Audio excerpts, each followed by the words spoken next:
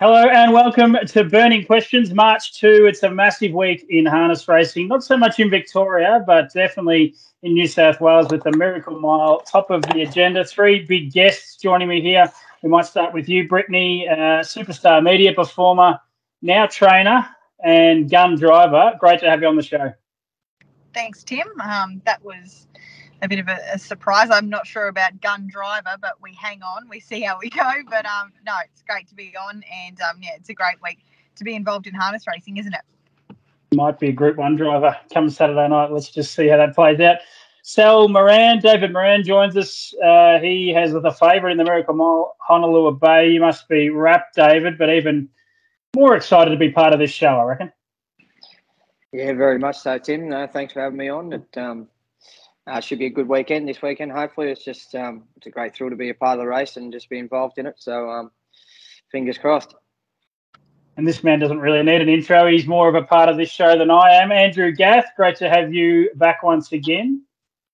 It's good to be on as always. And as Sal said, and Britt, it's a great week in harness racing, and we'll all enjoy what we get to watch over the weekend. I was going to call you spokesperson or ambassador for Tarcutta, but some of the comments you've been throwing around about that joint, I don't know if they're actually nice. Well, there's actually no vacancy sign up there yesterday when I was there, so sure, on something for them. Yeah, you're doing well. Anyway, well, I was going to retweet that from the Trots account, but I thought, maybe we don't want to endorse those comments. Anyway, let's move on. We've got a big sponsor here in Pride's Easy Feed. Pride's Easy Feed stand as a proud supporter of the harness racing industry with their set recipes and quality ingredients to give the trainer confidence in what they're feeding. So make the switch to Pride's and start getting the result you've been chasing. Might start with you here, Brittany, and we're going to head to Melton for the first of our 5 burning questions. Will there be a winning debut in the Premier Stakes, or should we trust those with form? How do you see the 2-year-old race at Tabcorp Park on Saturday night?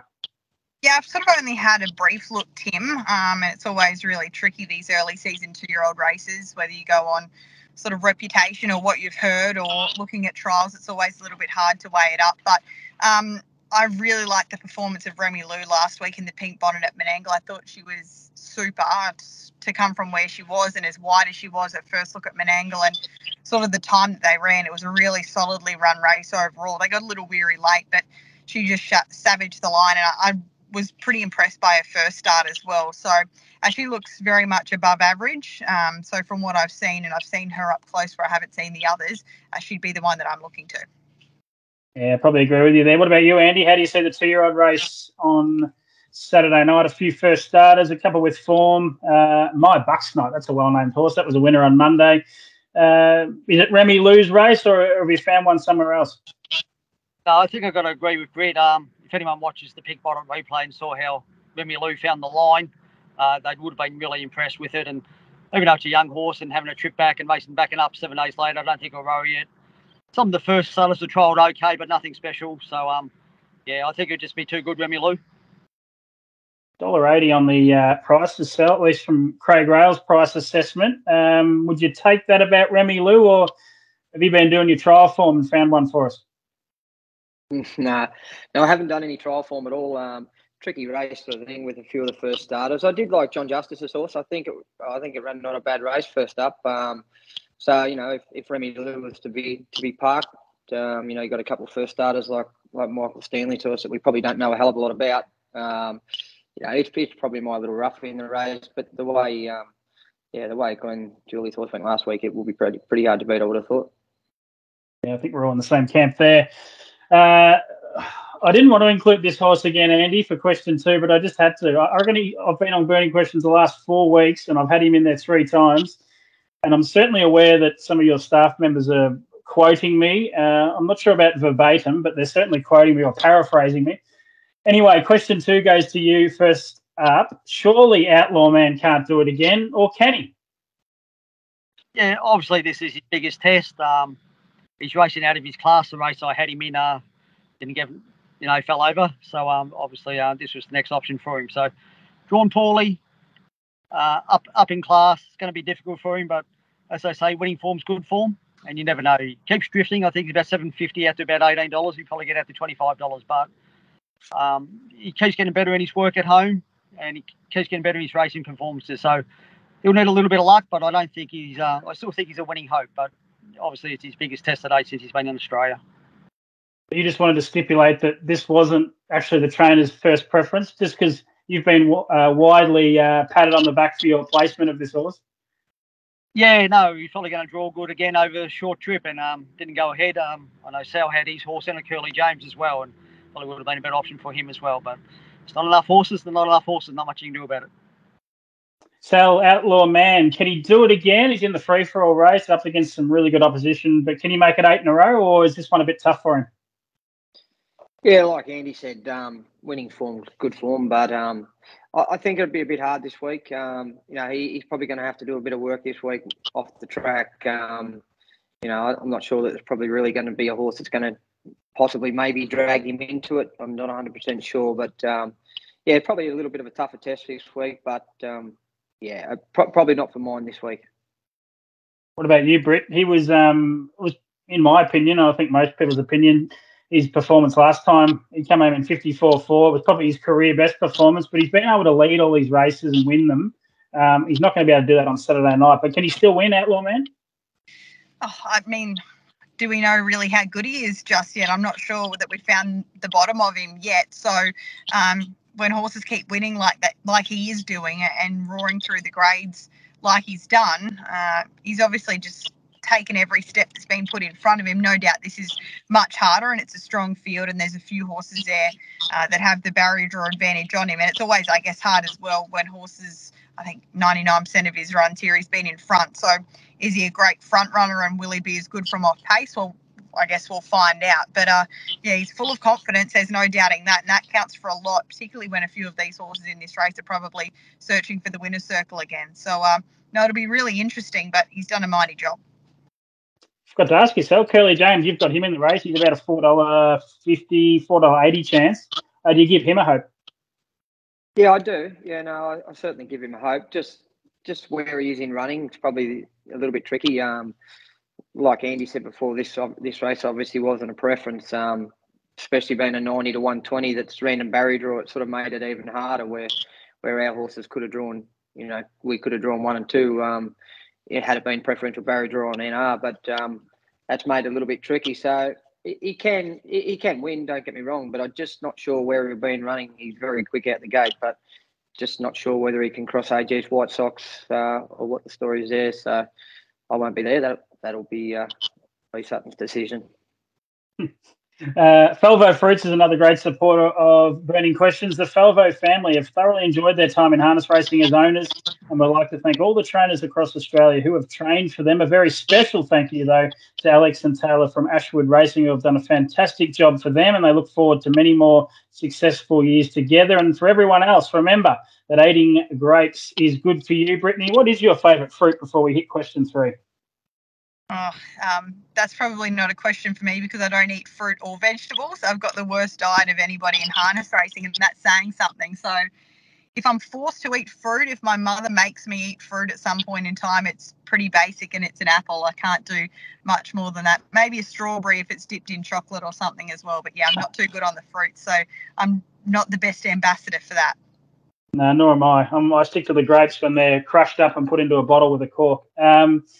You might be able to answer this one for us, though. Is the Derby headed to New Zealand, or can one of Shane Sanderson's pair bring the trophy back to Victoria? I'm in the Kiwis camp. I'm with Altimeteor. I think he was excellent last week. He'd sort of had, he'd been here less than a week. He'd had a run the week before at Cambridge, and then he was really good at his first look at Menangle last week, and he showed a really nice turn of foot when produced to the outside and probably just clocked off a little bit late. So you would assume that there's more to come from him just having that extra time to settle into his new surroundings. And I was pretty impressed by him in saying that the Derby and the free-for-all on Saturday night are some of the toughest races to sort out for mine. I think they're genuine races where any horse could win. So I'm with Altimeteor. Dangerous has been excellent. Catalpa Rescue I thought was massive last week as well. So they're good chances. and you've got to throw into the mix Better Be the Best also, who was massive after doing a stack of work last week. So it's very open, but on my selections basis, I'm with Altimedia on top. So we'll see how we go there. He's got a good draw as well. But, tough race over the 2400. If the last few derbies are anything to go by, it's going to be run at a very genuine tempo. Yeah, looking forward to this one. You're with Altimedia. What about you, Sal? You thought you might have had one in this race, but not to be, unfortunately. From a Victorian perspective, could Dangerous or Catalpa Rescue win the race, or have you got a winner elsewhere? To be honest, I thought Better Be the Best can probably win the race. I think he's absolutely airborne. I tried to soften him up last week and done myself a mischief. So I got that sort of job out of the way last week. So I think he'll be really hard to beat in this race. I think Dangerous will be better if he's driven off the speed. I think he's a really fast horse. I don't think he's probably up to leading one of these races and winning. So I thought he was probably the best chance of Shane's horses. But yeah, I thought Better Be the Best would be extremely hard to beat. Better Be the Best for you, Dave. What about you, Andy? How do you see this race? It's got the makings of a potential blowout. There's not many you could completely rule a line through. Personally, I thought Catalpa Rescue was super in the heats. And speaking to Shane over the last few months, he's always said that there's not much between Catalpa Rescue and Dangerous, and that Catalpa Rescue would probably surprise someone. And about 4 days later, came out and won at 100 to 1 at Melton. So I didn't take that advice. But how do you see the Derby playing out on Saturday night? Yeah, no, it's a pretty open race, and Shane's two horses are going well and both got winning hopes. But I'm with Sal. I thought Better Be the Best was, of all the heat runs, was the best run out of all of them. Still hit the line when it was held up after doing that work early. So I think it's the one to beat. The course out to Meteor obviously be better for the run and a nice soft trip and wouldn't be knocked around too much on that. So I think they're the top two, but hopefully one of Shane's get the job done for the Vicks. I might leave you to last on this question, Brittany. The Hammerhead's a beauty, but do we believe anyone can beat the champ? You see what I did there, Andy? You've been very complimentary of my wording in these questions. Can anyone beat the champ? Just believe. Sorry, I'm not talking about Majestuoso. No, sorry, you asking me? Or? I'll go with you first. Oh, yeah, that's fine. Just believe. He just keeps winning everything, and I think he'll get the job done again. It's been a fair bit of money for Baron Zeus, but not quite sure he's quite at his best. So, I think Just Believe will get the job done again, and he just keeps winning. And as unimpressive as he looks, pretty hard horse to beat. So, I think he'll do a good job, and good luck to Britt's horse in it as well. It was pretty good last time. She's a little bit frustrated it galloped early, but I'm sure he'll go well in the race. We'll go to you next, Brittany. Sal, how do you see the Hammerhead, the Group 1 sprint for the Trotters playing out? It's a great field. Just Believe, I'm Ready Jet, Hopeful Beauty, Brittany's horse Majestic Harry, Aldebaran Zeus. As Andy said, there's been money for that horse. Is it Just Believe's race again? Does he pick up another Group 1? Yeah, I think so. He's obviously the informed horse. He's been great this season, so I think he's certainly the hardest horse in the race to beat. But it's a great race. Like I tell you, when you sort of go through some of them horses, it's going to be a terrific race. You got old horses like Tough Monarch and them sort of horses that have got such a good record at Menangle. It's going to be a terrific race. We'll go to you, Brittany. You prepare and you will drive Majestic Harry. I have noticed that you've sacked Stephanie Graham as a trainer after she took the horse to an Inter-Dominion finals. I don't know about that, but can you win the Group 1 on Saturday night? You're in the market. Yeah, well, Steph's buggered off to Hamilton Island for a 12-month working holiday. So, I'm not too worried about her. I'm sure that she's doing just fine. I'm doing the hard work now. But, really happy with Harry. It's probably been a little frustrating this prep 2 runs, and he had a really tough run first up, and then he made an uncharacteristic mistake here at Menangle at his first run, but I thought he was really good through the line, and he's settled in now. He's sort of had a good 2 weeks or so, and he's got a good barrier draw, which is nice as well after an Inter-Dominion where he probably didn't have a great deal of luck in the barrier draws there. So, it's going to be a really tough ask for him. He's quite new to this class of racing, but he's a trier and he's got good tactical speed and he'll follow pace all day, and there looks to be a heap of that as well. So I think Aldebaran Zeus is going to give us a lot to chase out in front. That's where I have him mapped, and it might be a tough run for Just Believe, but all the same, he's clearly the horse to beat, and he just manages to get the job done no matter the circumstances. So he's had a busy few months as well, but he just seems to keep churning out the wins. So he's no doubt the hardest to beat. But then there's a few out wide as well. I think they'll run a fair bit of time on Saturday night. Yeah, it's going to be a ripper race. I'm really looking forward to it. I think Hopeful Beauty might be one at a bit of an each way price. I thought that was a tremendous run after galloping last week, but a stack of chances. It's going to be a great race. The Hammerhead. The final question, we'll go straight back to you here, Britt, because you don't have a horse in this race. The other two guys do. Who'll emerge from the King's shadow and win a Miracle Mile for the ages? You can make yourself a hero here, finding the winner of this race. It's an absolute cracker. Yeah, it is a great race, and a really even race as well. I got stuck into the form early in the week to try and decipher it, and I just keep coming back to Honolulu Bay. He was just so good last week. Horses don't do what he did to come from as far back as he was at Menangle, and to round them up and to do it, make up so much of his ground on that bend and get to Expensive Ego so quickly, and then look as though he's doing it in second gear. It was so impressive. His Hunter Cup win was sensational. He's just been great all summer long. So from an improved gate in the small field, he's not going to be far from them, and he looks the hardest to beat for mine, and he's a clear on top pick as well. So I think that he's the most likely winner in my mind of this weekend's Miracle Mile. We'll go straight to you, Dave. You're driving Honolulu Bay. It's nice to have Brittany on your side anyway. Yes, it's always good. What are your confidence levels? Of course you can win the race, there's no doubt. I agree with Brittany. Your form, Honolulu Bay's form has just been outstanding right through the Inter-Dominion Series. From memory, he was the first horse home in the Inter-Dominion Series off the pegs. He won the Hunter Cup, and it was a tremendous performance in the qualifier last week. You would have been tickled pink with that heading into the Miracle Mile. Yeah, I was, mate.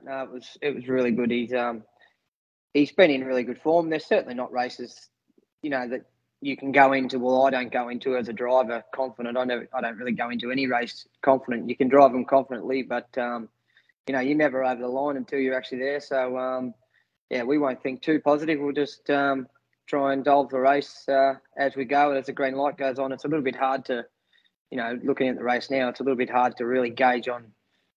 There's probably 2 or 3 different scenarios that could happen. If Mac Dan doesn't come out the gate, then it's going to be a pretty poxy lead time, in my opinion. So I can't see anything else wanting to try and burn off the arm. And everyone probably at the same token too, people probably think that Honolulu Bay can't do any work. Well, sort of back to the mile, he's shown before that he can do work over a mile. I think he's second round of Inter-Dominion heats at Shepparton, and he was 3 wide for the last probably 1,150 metres. Maybe even 1,200. He was massive there. So he can do the work. There's no doubt about it. We've just, in the past sort of few months, we've just had the draws and the right runs to drive him accordingly. And obviously over the 22 and the 2,600, it's allowed us to do that. Back to the mile, if we need to use him a little bit more early, we can. But, it's just something we're going to have to sit down and have a talk about. And I'm sure when the light goes on, it's probably going to be all out the door anyway. And we'll have to weigh up our options after that. Before we go to Andy, just a quick word on Catch a Wave and maybe Captain Ravishing. He's they're probably the couple of the horses that everyone's talking about. Can you just give us your thoughts on Catch a Wave and Captain Ravishing? They can obviously both win the race. Yeah, I don't think, to be honest, I really don't think there's a horse in the race that can't win. It's going to come down to luck in running and barrier draws and different things like that. Like I think every horse in the race is very worthy of being in it. Catch a Wave, Andy's a master at just grooming these horses that are reasonably young into older horses. He's done it for a long time, so it wouldn't surprise me whatsoever to see a horse like him come out and win. He's going to be a really good horse. He already is, but he's going to be a really good horse to follow in the future, that's for sure. And Captain Ravishing will, I said to someone during the week, all that hype last week or the week before about Barrier 1, can he hold up, things like that, can be quite difficult for horses that have never, ever been known for their high gate speed to really have to bust their lungs early, come out in 26 and change, and then sustain that pressure. That's sort of, if you haven't done it before, that can be quite tricky. So I think driven off the pace this week, If he's close enough to him, you'd be certainly wary of whereabouts he is, that's for sure. I've been looking at some celebrations during the week, Sal. I reckon you're about as good as anyone. Greg Sugars is going with these ones lately, just the fist pump. You're more of a lean out the back, get going early. We can see a celebration if Honolulu Bay hits the front at about 100 to go, surely. Well, it's probably a worthy cause, a race like that, to celebrate I reckon. and give a good salute. I think I don't really salute that much, but I've just been lucky enough that Artie's given me some good ones, and ladies in red in Honolulu Bay, so I've been far enough in front that I've been able to. I reckon Kate nearly threw her right shoulder out of the socket there, Andy, winning the Chariots of Fire. It was a full-blown hail. Well, I don't know what it was, but it was sensational. Catch a Wave, talk to us about him. Just talking to you in private, you seem like everything's gone to plan. He's travelled up beautifully, he eats, he drinks. You couldn't be happier by the sound of things. No, he's in really great order, and you're going to have to be going into a race like this. You can't be, if you're not 100%, you've got no chance of winning. And I'm with Sal. It's a pretty open race. It's probably the most open Miracle Mile we've had for a long time. But saying that, I think Honolulu Bay is probably the one horse that doesn't have a question mark over its head. A few others, whether they're at top of their form or, Catch a Wave and Captain Ravishing are only 4-year-olds, so whether they can handle it against the big boys. So, again, it's a tricky race. No one really knows what's going to happen early.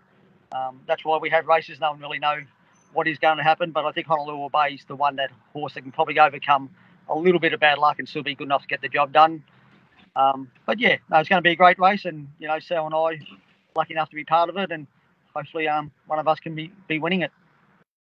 Yeah, ripper race. I'm going to lean towards Captain Ravishing just for the record. I'm not put off by that last start run. He did a heap wrong. You listen to the camp; they say he was not right before the race. He pulled in his warm up. He raced down on the pegs on a night where it was wet. I'm hearing a lot of people say that was the inferior ground as such, and I'm not dropping off him after one run. I think he can win it, and it'd be great for racing if he did. But outside of him, I think Honolulu Bay, you're right, Andy. There's just not a question mark around his form whatsoever. But what a great race! Cannot wait, and that heads us into best bets. So we might go to, who will we go to? We'll keep Andy for last. We'll go to you, Brittany. What's your best bet anywhere in the country? You can go to the Meadows Dogs. You can go to the Sunderland Greyhounds in England. Where are you heading for your best bet this weekend? I better stay at Menangle with it being such a big night, and I'll stay in the big race as well. I think Honolulu Bay is going to be really hard to beat in that Miracle Mile, and hopefully for Sal's sake, he can get the job, and for my sake, with my best bet as well. I'm with Honolulu Bay as my best bet for the weekend. You're going to double down, Sal? Honolulu Bay for you? I'm just trying to find one. I can't. What about Wagga tomorrow? You've got a couple going around there. Can they win? Yeah, I'll win the last, I reckon. All three of them will win. All three? Yeah. 3-leg multi. Well, Nathan Jack had a 2-leg multi last week, and there were 2 big crosses next to those. If you can pull that off, you can run the show next week. Andrew, best bet, Catch a Wave. Is it you told me you were half thinking about making him the best bet Chariots of Fire night at $16. I don't reckon you want to put the moz on yourself. No, but I'm going to go to Menangle. I'm going to go race 6, number 6. It's first emergency for the Miracle Mile, but I think Major Meister.